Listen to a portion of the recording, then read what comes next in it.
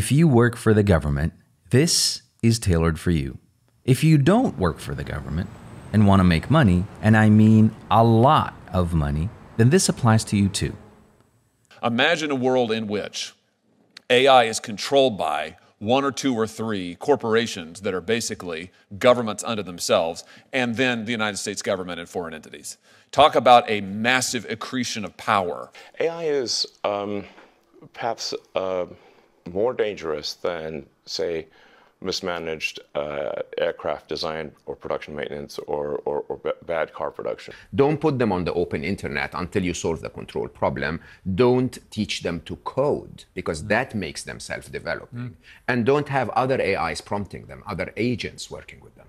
And we've crossed all three lines. It's all happening so fast, but you can't physically see it because it's all virtual.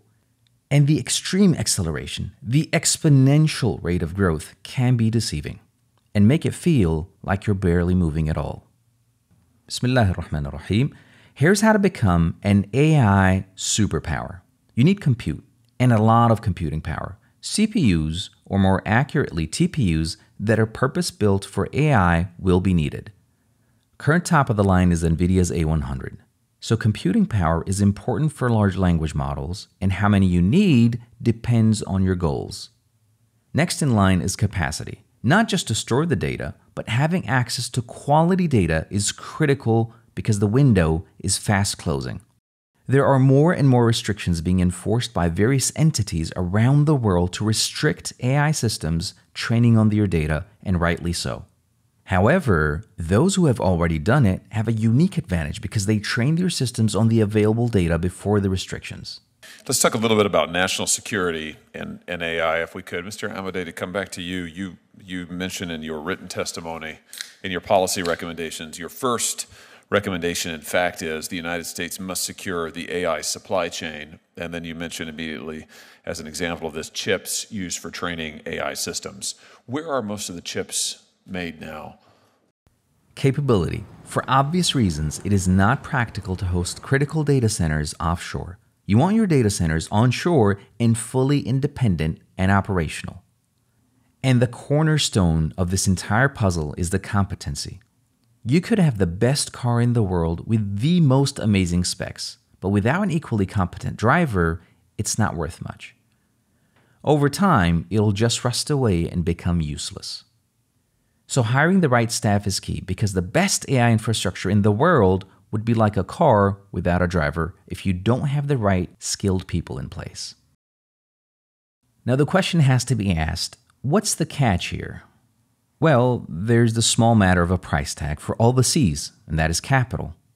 This sweet deal can be yours for as little as a cool $750 million. Or, if you want to fork out a little extra cash and go for more bells and whistles, $1.2 billion is what you're looking at, give or take a couple $100 million. But wait, there's some good news, because this is where you, the viewer, come in. And it doesn't matter if you work for the government or not. It doesn't matter if you have money or not. You have three ways of making boatloads of money. Option 1, you're either someone who creates a Gen AI model and offers it business to business, business to government, business to consumer, or you are the government and offer it to others. So think names like OpenAI, Anthropic, Bard, possibly even Gemini, and others. Or you're someone who doesn't have the money or the means for option 1, so naturally we go for option 2. You enable organizations to move towards AI large language models by building custom models for them or onboarding organizations on pre-trained existing models, and so on. And last but not least, you're someone who is a single individual, meaning you don't really have any financial backing and work in a company or organization that is average at best. The only thing you do have is that you're an aspiring AI subject matter expert. So despite not having any cash or financial backing of any kind, you can get the big bucks by becoming a pioneer in your organization and become a trailblazer by leading the AI effort.